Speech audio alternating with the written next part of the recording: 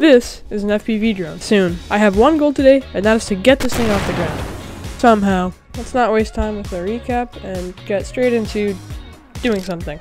We only have one small problem. This is our drone and our frame. There is no way, no matter how much time or money we invest into this frame, it is ever gonna fly. This is not getting off the ground. Which is why I spent the last 1 or 2 hours modeling and printing a few new models. I've only printed a few right now, but it's gonna be a much better frame based off of an actual FPV drone frame. And hopefully it's going to work.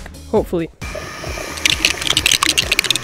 Alright, it's been 2 weeks of procrastinating, and finally, we got a few packages. Let's start with this. Alright, some 9-volt battery connectors. These will be useful. Next, we got a bunch of these cool pins. Oop. An Arduino Nano. I'm not dropping this one.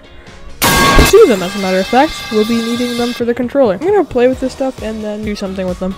I just spent a really long time designing and printing this frame, but we have a problem. Many problems. How are we gonna get this board with tiny holes onto the drone? Maybe nails, maybe hot glue. No screws fit. But luckily, I do have one use for screws. Instead of using these crappy 3D printed holes and pegs, I'm definitely going to be using screws. It's going to take longer to design, but it's going to be way easier to deal with. Alright, so it's been like 3 weeks since I did anything. Big news, I know what to do with the circuit board. So inside this frame, I've created a little slot where the circuit board will go in, and I ordered a circuit board off JLC PCB, not a sponsor, by the way. Hint, hint, wink, wink, nudge, nudge. I'm gonna start designing the motor mounts. I've been hard at work in the past month making my drone and other stuff, and here it is.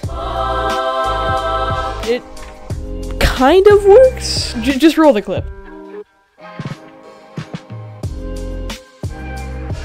Yeah, so the motor's broken and I don't feel like resoldering that small thing to that small thing. And I need to get a bunch of new batteries. It might not even be worth it to continue this drone right here. So is that it? No, because this was a great first try. And I think I'll do a second try, maybe. Brushless motors and ESCs instead of stupid circuit board mount things. There's a chance that I continue with this one. It's not a good chance though. Anyways guys, you should subscribe.